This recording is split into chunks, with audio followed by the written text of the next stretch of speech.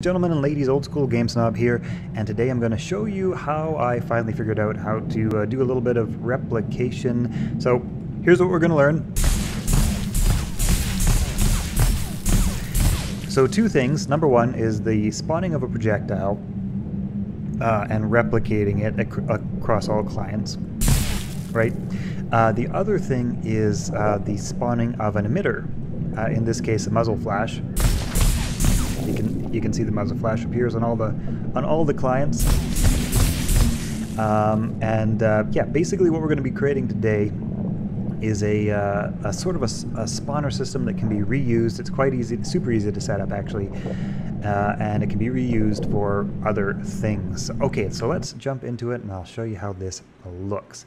So number one, now I am going to make the assumption that you've already figured out how to shoot a gun, and you just need help figuring out how to replicate that gun successfully across all your clients.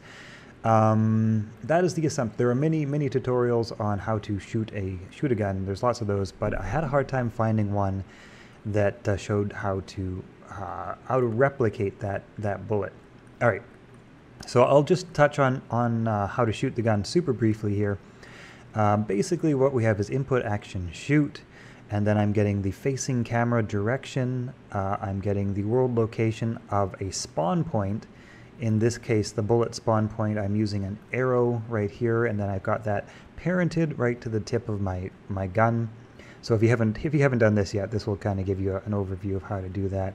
So I want the bullet to spawn right from the tip of my gun there. Then basically we have the replication here.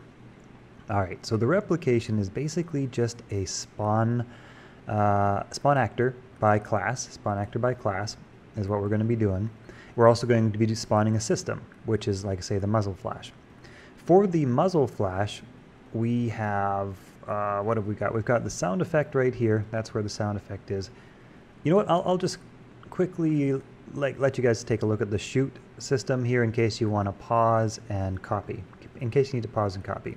Never mind this part, that is not used. All right, so there's the second part. So pretty simple, not much to it, right? Basically, we are getting the arrow location to get the location of where the bullet's coming from. We're getting the camera rotation to basically fire the projectile, into the crosshairs directly at the center of the screen. So we're taking this exit point and heading towards that center point. We do a little mathematics here, add world location onto rotation, make transform, feed that into our spawn actor. Now normally this is where your spawn actor by class would be, and it basically still is, but this is replicated, which I'll show you how to do in just a sec. After that, I actually have a montage playing to just show like the rifle kind of shaking a little bit. I don't have that replicated yet, but this system could actually be used to basically replicate I think quite a lot of things. I'm just learning, guys, so bear with me. This works really well, though, and it's a really repeatable system.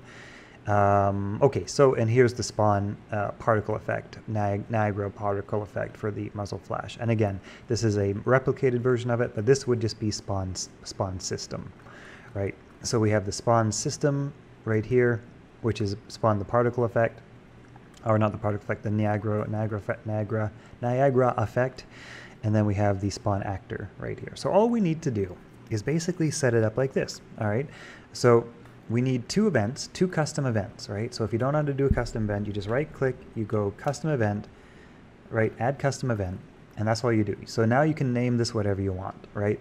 So you can take this and call it server spawn actor. Do another one, call it multi-class spawn actor. We will do the bullet part first here is what we'll do. All right, so you take that, and then what you're going to do is you're going to set the replication to replicates on server, right? Replicates on server. Also set it to reliable. You will do the next part right down here, which is the multicast, sorry, which is set to multicast, also set to reliable. All right. So the first part here, well, first actually, what you're going to do, and I'll do another one of these just to show you how it's done. So this is the this is the multicast spawn actor, right? So I'm just going to show you how that's set up. Well. Oh, spawn actor. All right, let's pretend that's right. Okay, so we will now spawn actor by actor from class. Sorry, not by class. Spawn actor from class. We will then from here, basically all we're going to do is we're going to plug all these things into here. That means we can use this multicast and server cast. We can use it for different actors, right? So we're just going to plug all these things into here. Oops, plug that into there. Might need to expand it there and grab the owner part too. And it doesn't matter. Like unfortunately, this one went to that and that went to that. If you want them to all be nice and even, you can just unfold that first, and it should be nice straight lines. The OCD of me that bugs the OCD part of me, but whatever, it works the same. So now we have the spawn actor, right? So we'll plug that into that, and our custom event. Oops, I forgot to set that to multicast, and that's reliable. So now what we're going to do is the server part, right? And it doesn't. So yeah, okay. So I'm just basically, I'm gonna duplicate that, right? Just duplicate that custom event. This is the server part, right? So just follow with me. You can, use your own better names. Run on server, also make that reliable. And now what we're going to do is we're just going to call the custom event that we've done right here, right? So we're going to do, in my case, it's MC spawn actor. That's not a very good name, but you guys are following along, I think, right? Hopefully. Now we're going to connect all the dots, right? We're going to connect... let's see, we're going to be connecting the class, the spawn transform, the collision handling, the instigator, the owner as well, and I forget about this target part. What was this target part anyway? Oh no, here it is, right? I'm looking at the wrong one. I'm just learning all this stuff, guys, but this works really well and I'm super happy with it. And whenever I learn something new, I like to make a tutorial out of it.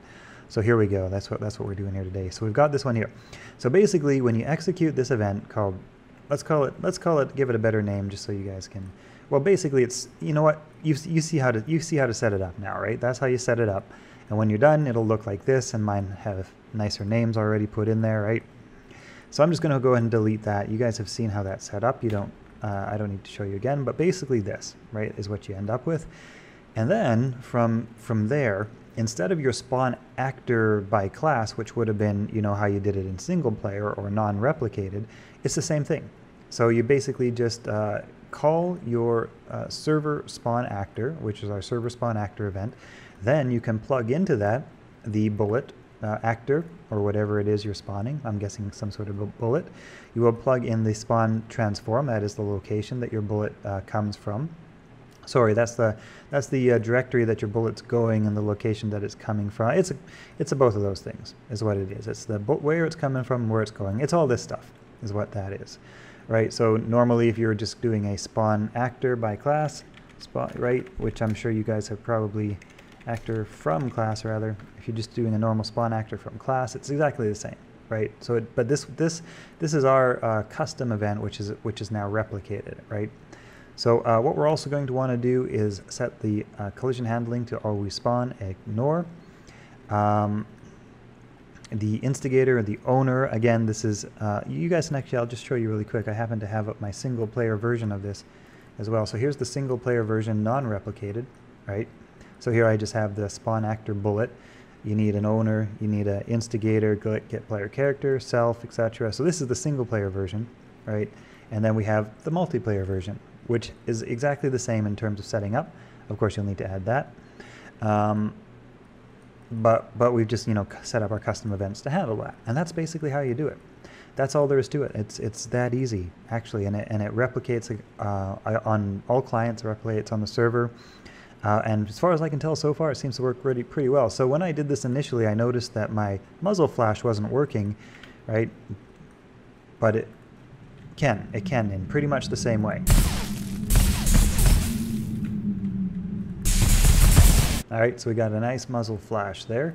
And then my muzzle flash is actually just a play montage, which is my little, sorry, that's not play montage. It's the spawn system. So here's the single player version of that, right? The spawn system single player version of that is spawn system attached, right? So I'm just spawning the Niagara. I actually don't. I think that's like Niagara Falls, right? Or is that a whole different word? Niagara. I don't know. I always said it like Niagara Falls, but maybe it's not. Anyways, so that's how you spawn the system. I'm spawning spawn system attached, right, to the arrow, which is, like I showed you guys before, that's the arrow is right on my muzzle end, right? So spawn system attached, and basically just attaching it, giving it a rotation that works. In this case, I need to change it 90 degrees. That may be different on yours, I'm not sure. But that just basically played the Niagara or Niagara spawn special effect, basically. All right, so that's the single player version. All right, multiplayer version, the replicated version, is pretty much the same. So very much like we set up here for our multicast projectile, we can set the same thing up for our multicast spawn system, right? So I've set up a new thing, server spawn system, multicast spawn system, right? And the same way, you do it the same way. So first grab your spawn system attached, or the thing that the kind of base function that you're going to want to be repeating, because you can now use this replicated version to spawn different effects in different places, right? And that's why it's so flexible and powerful. Now that these are kind of set up, I can use those to spawn different projectiles, and they will all replicate when I run them through this replication system, right? So that's pretty cool about that. But it's basically the same thing. So I grab my spawn system attached, and I create my custom event. It's the same as before, multicast reliable, server reliable, and basically, as you can see, you just plug all the things into your custom event the same way we did before, right? So just plug all the things in just like we did before, and then you just plug it in to your effect location, just like you would have single player, except now it's replicated. So that's it, guys. That's how you set up the replication, repeatable replication. So I'm pretty stoked about this. Yeah, I'm pretty stoked about this. It works really well, quite easy, and is reusable once you set it up. And I would imagine you can set up replication for different things as well. Like I think if you want to like replicate a sound or a play sound or something like that, you could set up your replication system for that, and then just keep reusing your replicated play sound whenever you need that to replicate. So I'm gonna do that with my montage here and my play sound. Hopefully it'll work the same. I think so.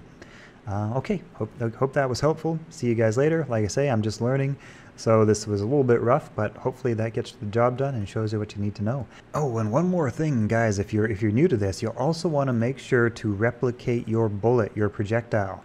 So I've got my projectile here, the bullet. All I needed to do to replicate this was to open up the bullet actor, this emitter spawn, the other stuff, the spawn emitter at location. That all just seemed to work on its own. Play sound, that all just seemed to replicate on its own just by, and all I had to do was go to the main, the top bit here, the whatever, and click replicates. And when I clicked replicate, everything else just worked for that actor. It just automatically replicated. Everything seemed okay. Don't know why it works that way. Just learning, but as long as it does, I don't care, right? So you can see the hit effect.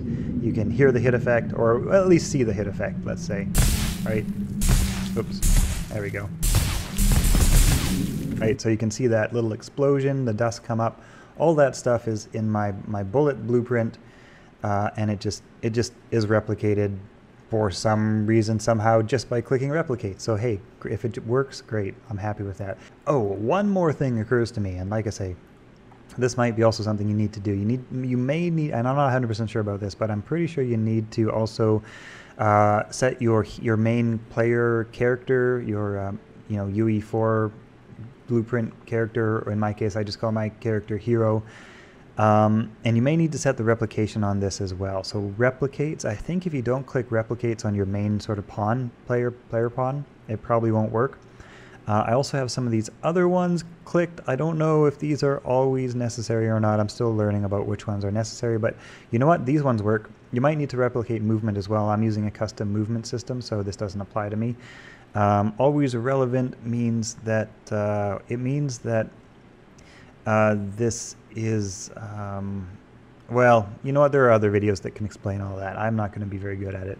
I'm just kind of learning it. So those are my settings. So if it doesn't work for you based on what I showed you before, also make sure you have those things ticked, and then it should work for you. Okay, all right.